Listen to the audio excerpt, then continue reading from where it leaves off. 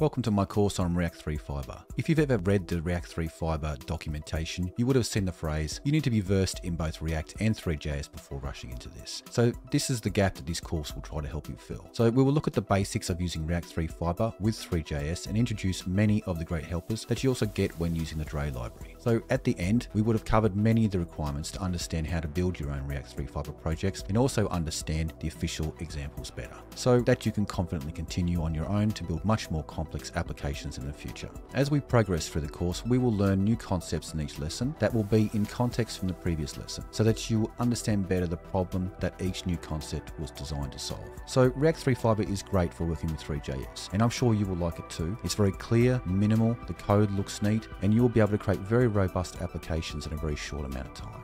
So all the code demonstrated is provided in the accompanying documentation that you also get for free, so that you'll be able to easily copy and paste and participate alongside the videos. So there's much to learn, but in the end you would have developed the techniques required to build your own Threejs projects declaratively with reusable self-contained components that react to state and will be able to participate in the ever-expanding React ecosystem. So thanks for taking part in my course, and I hope to see you there.